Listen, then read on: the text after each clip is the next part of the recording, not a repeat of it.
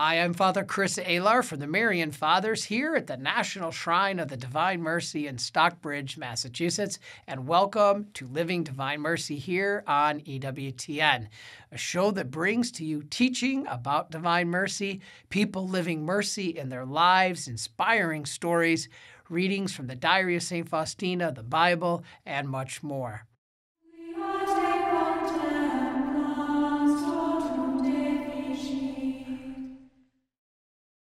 Last Sunday, we started the season of Advent.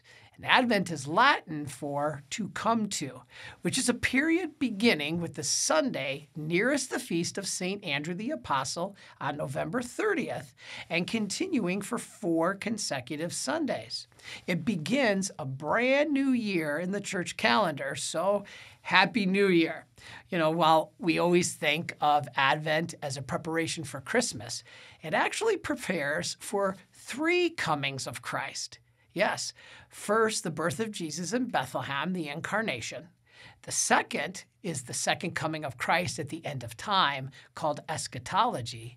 And finally, the coming of Jesus daily into our hearts through Holy Communion.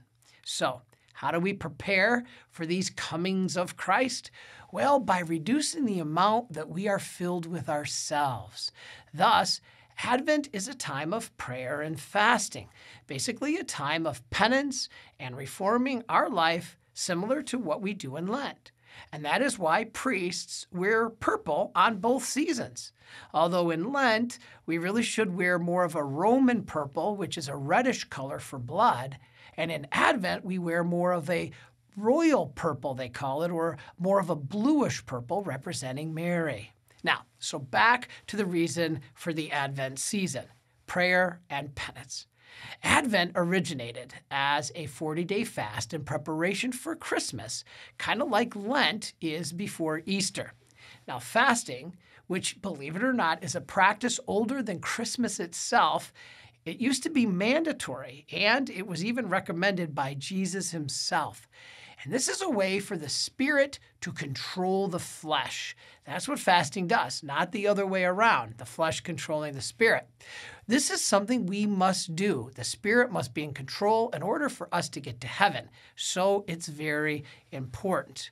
But something often forgotten about fasting is that it also produces in us a sense of longing. When we fast, our bodies clamor for what we have willingly given up, be it food or entertainment or other goods.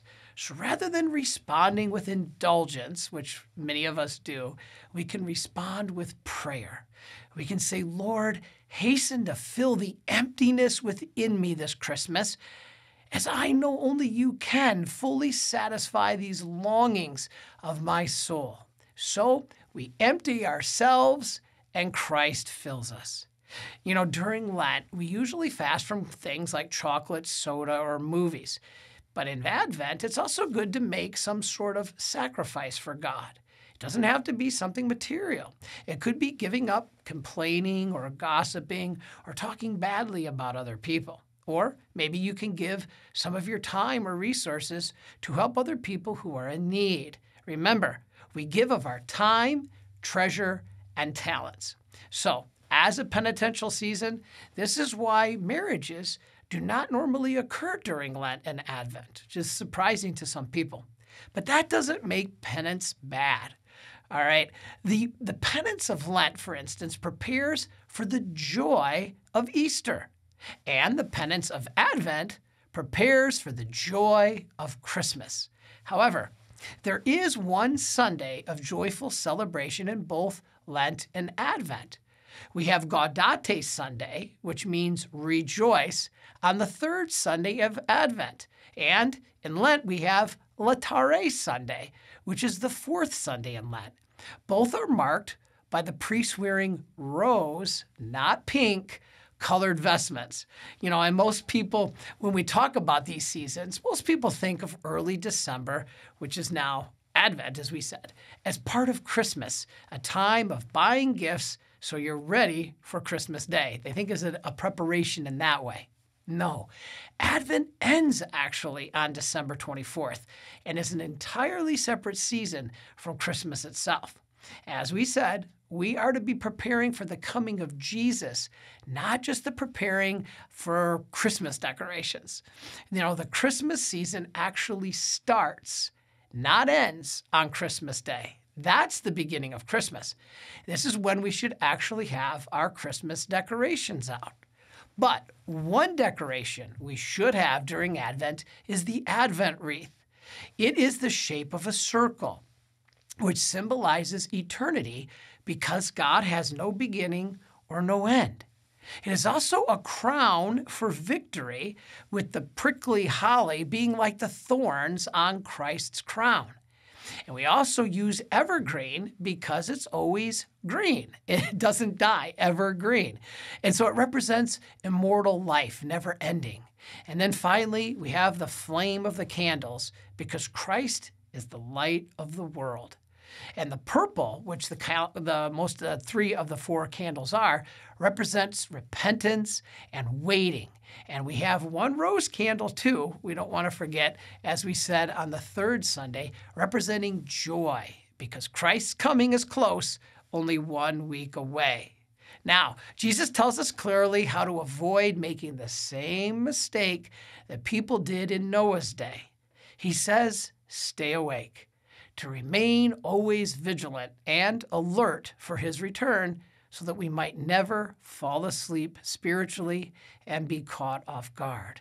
Therefore, a good confession of our sins during Advent is strongly recommended.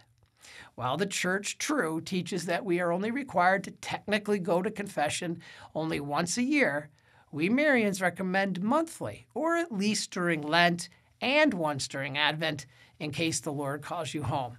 Let's not forget the reason for the season, which is not about material goods. Christ, our Savior, came once to redeem us. Now he'll come again at the end of time to reconcile all creation back to God. So let's be prepared, and Advent is the way to do that. Now let's talk to a friend of our Marian community named Teresa Tomeo. When I used to live in Detroit, Teresa was the Channel 7 anchor on 7 Action News. And I never thought that I'd be working with her one day in spreading divine mercy. And she's a great example of preparing our hearts daily to receive Christ in our life, especially through Holy Communion and living divine mercy. Teresa Tomeo is an author, syndicated Catholic talk show host, and motivational speaker. From the very beginning, she knew the type of work she was destined to do. From the time I was 8 or 9 years old, I knew I was going to be in broadcasting. God just put it on my heart. And the sisters at my grade school encouraged me, probably because they didn't know what else to do with me because I talked all the time. Teresa climbed the ladder of success, but as she got near the top, she realized she'd left some important things behind. I had found myself at the height of my career, but in terms of my personal life, it was in a shambles. My marriage was on the rocks. I was living a very worldly life. I had fallen away from my Catholic faith. And the first inclination I had that something was wrong was when I was fired from a very prominent position. Overnight, I went from being at the top of my game to the next day walking out of the TV studios in suburban Detroit with a box in my hand and realizing that I'd sacrificed everything for this career of mine. And I never forget this. I was standing in line at the unemployment office in suburban Detroit. And of course, someone said, "Oh, aren't you Teresa Tomeo? Didn't I see you on the news the other night?" And I turned, and I always had a quick wit and a quick response that I looked and I said, people tell me I look like her all the time, but it's just a coincidence. But that moment, in terms of the exalted being greatly humbled, that was key. Knocked me off my high horse.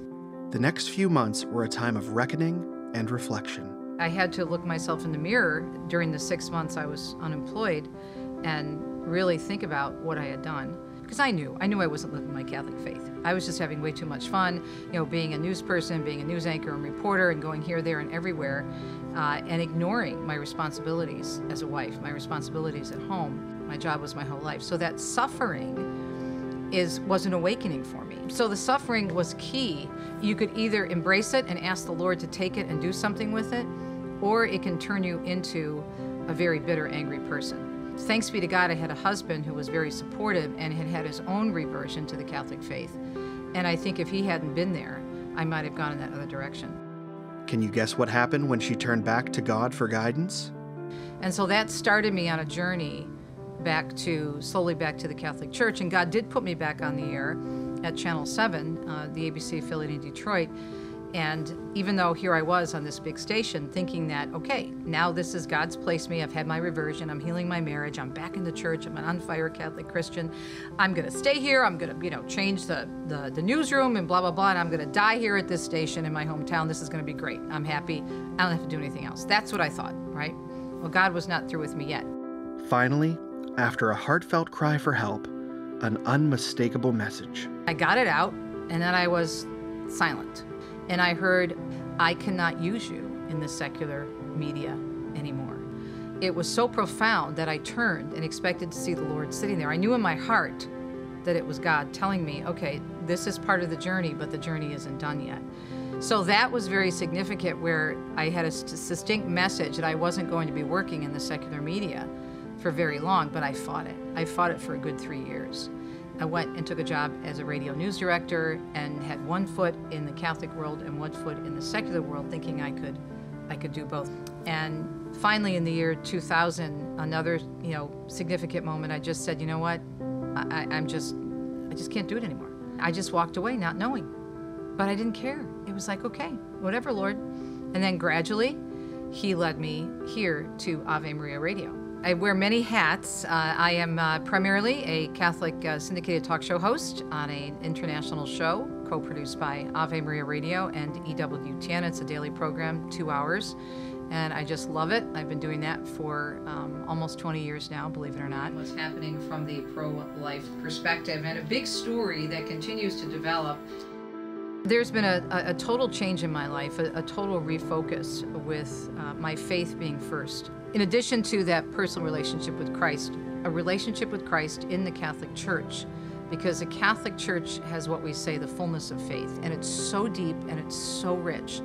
And I want people to know what I've discovered along the way about the Catholic Church. It's all about Jesus now, and what happens, happens. He's got my life in His hands. And I think it's all about trust, too. That's where the divine mercy comes in. Jesus, I trust in you. Do we really trust in Him? And that's another point about our faith that I really tried to get across in all my work. So I feel my role is a defender of the faith as well as an evangelizer of the faith. And that's what's changed me. It's encouraging, especially for women in this day and age, because we're so inundated with so much about career. Everything's got to be, about me, myself, and I. And we've been lied to. We've been lied to about birth control. We've been lied to about our identity. We've been lied to about relationships, about sexuality. And so I'm hoping that my example as someone who was in the world for a really, really long time and can have this total change, I hope that's encouraging. And yet still have fun, still live life to the fullest. I'm not one to walk around in sackcloth and ashes. That's not a good look for me. I like my bling and I like my color and I like to look nice for the Lord. I always say, put your best shoe, your best foot, and your best shoes forward for the Lord. That's why I wrote a book called Walk Softly and Carry a Great Bag. Being faithful does not mean we have to be frumpy. So there's this joy that comes along with being a faithful Catholic that I want people to understand, because the world paints us as dowdy and that, we have to walk around, oh, woe is me, oh, I'm a Catholic, gotta go to Mass, gotta go to confession. No, it's the joy of the Lord, and you can be joyful. And that's what I'm hoping I'm helping people with. And Divine Mercy is at the front and center. I actually spoke at Divine Mercy Sunday, which was just mind-blowing for me. I've actually been to the Divine Mercy Center in Poland, and I love the story of St. Faustina. I've done a lot of research on her. But for me, the Divine Mercy is all about trust. Jesus, I trust in you. And I think what our country, what our world has been through recently with COVID, gave us a real pause in terms of, do we really trust? So trying to get that message of trust. Not that we minimize the issues that we have, but do we really trust what God says in Matthew 16:18? That the gates of hell shall not prevail. You are Peter, and on this rock I shall build my church, and the gates of hell shall not prevail against her. Do we really believe that? I think with Divine Mercy, we can really look at what St. Faustina went through. That trust is so important, especially right now. It's just so interesting how God works in your life. Well, thank you, Teresa, for an inspiring story of somebody who had the courage to leave the secular world and bring their talents into the vineyard of God's divine mercy and bringing this message to so many people. You know, it was funny because I mentioned earlier I used to watch Teresa Tomeo on Channel 7 in Detroit, and I was speaking with her once at a conference.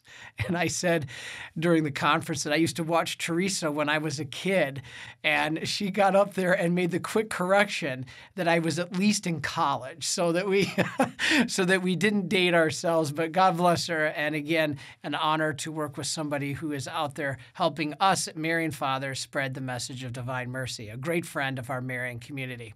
Now, we said also earlier that Advent is not just celebrating in preparation for the first coming of Jesus, but it's also a preparation for his second coming. Let us hear now what Scripture has to tell us about this event called, in our theology studies, eschatology.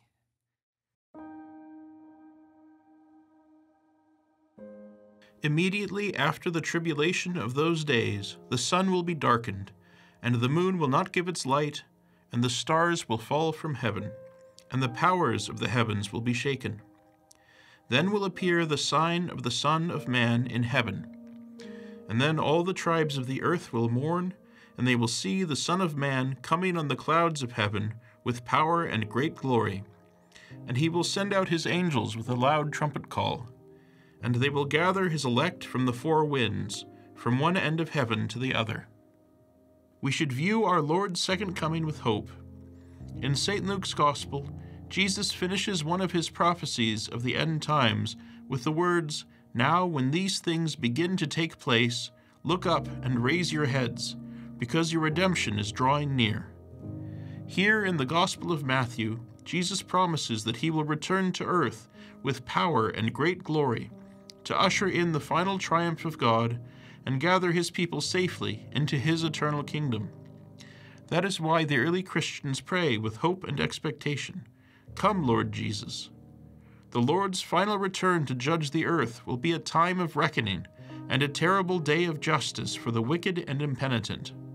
But for his disciples, who are filled with trust in his merciful love, it will be a day of liberation and final homecoming. St. Faustina prays, "Let the omnipotence of your mercy shield us from the darts of our salvation's enemies, that we may, with confidence, as your children, await your final coming. For Jesus is our hope. Through his merciful heart, as through an open gate, we pass through to heaven." So there we have a great example of where Advent is in the Bible, and specifically regarding Christ's second coming. Now, earlier we told you about Teresa Tomeo, who worked for a major television network and now brings her talents into working for God.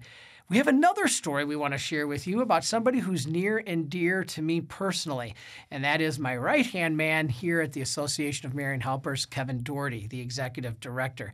His story also is amazing about how he, working with also a major television network, gave up everything he had to come, trusting God, and now works in the vineyard, spreading the message of divine mercy.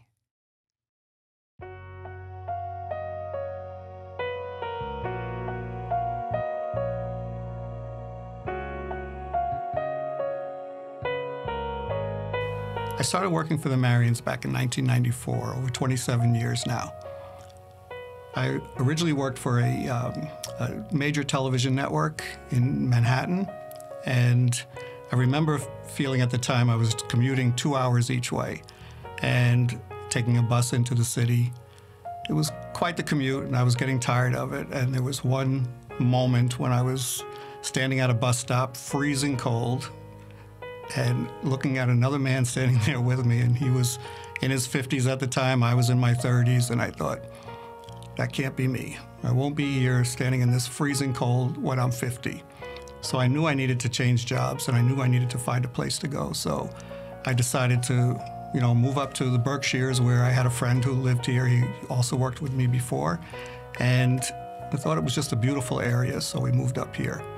It took me a while to find a job, but I did find a job with the Marians. It was funny because when they actually called to offer me the job, my wife got the call at home, and she had asked them to call me at my job in New York. And she said she got off the phone because she had been praying for me to get a job. And she looked up and she said, "I've been praying, and I know I've been bugging you. I didn't expect you to give him a job yourself." So I took the job with the Marians not knowing a thing about them. I started out at the Marians in their IT department.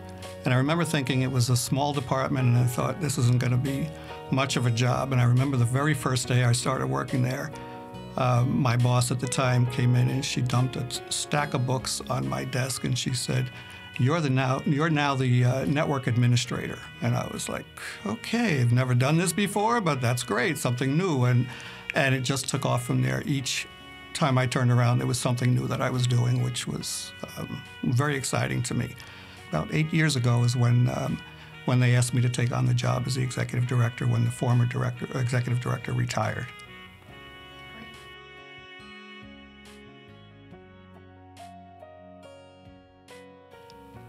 I was not, again, as I said before, not knowing who the Marians were, not knowing, I would hear these terms, I would hear these names. I was in IT. It was, not really a job that I was involved with the actual message and things that were being spread, but I was, working on it, being in meetings, and I'd hear these names, and I'd hear St. Faustina, or Sister Faustina at the time. I'd hear Stanislaus Papczynski, never knowing who they were or what they were. And my role here, kind of as it grew, took me into different places where I started to find out more and more about who these people were just by being at these meetings and seeing things that were written and starting to read things myself.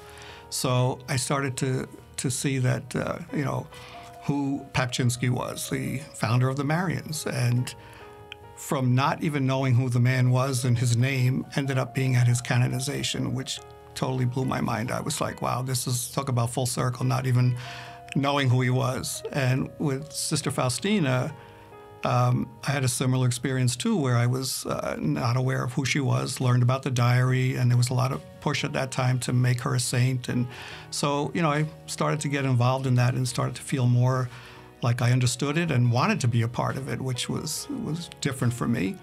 And I just remember one trip that I was on where we went to Lithuania, and I was standing in a room which was at one time was St. Faustina's bedroom. And I stood in this room, and I'm looking at this area, and I'm saying, wow, I'm standing right where probably Jesus stood as he spoke to her. And I got this chill down my body, and I said, this is just totally amazing to be a part of this.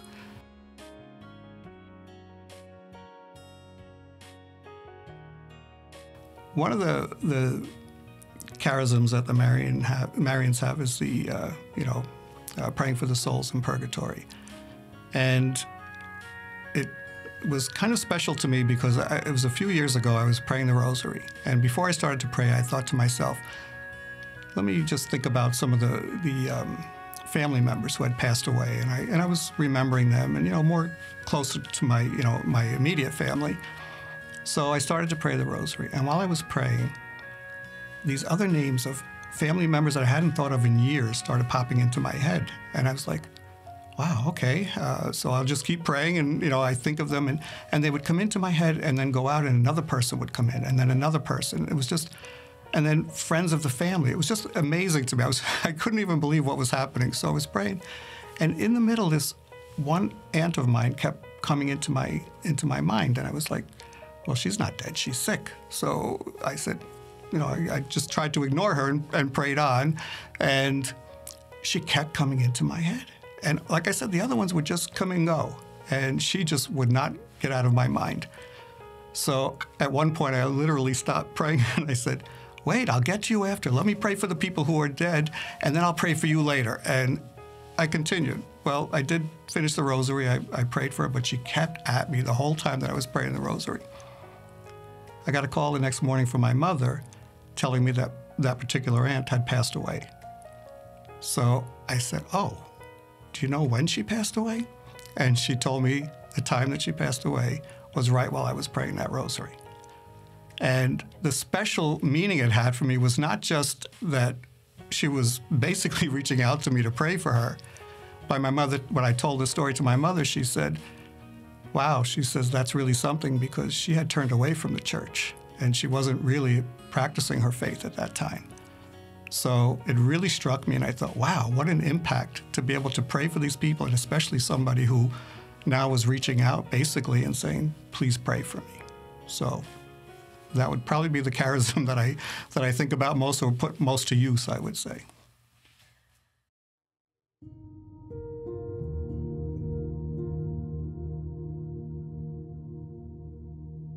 Advent is approaching. I want to prepare my heart for the coming of the Lord Jesus by silence and recollection of spirit, uniting myself with the Most Holy Mother, and faithfully imitating her virtue of silence, by which she found pleasure in the eyes of God Himself. I trust that, by her side, I will persevere in this resolution.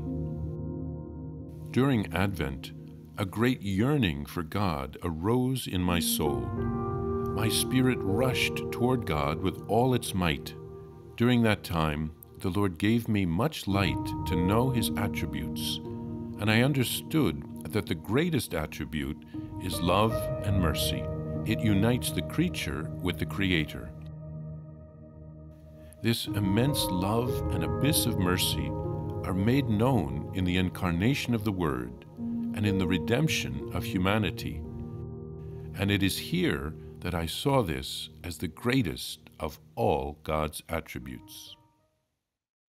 And thank you again, everybody, for joining us, and tune in next week as we talk about the Immaculate Conception of Mary, something we Marian Fathers of the Immaculate Conception hold dear in our hearts. So until then, keep asking for God's mercy, His most important attribute, and may He bless you in the name of the Father, and of the Son, and of the Holy Spirit. Amen.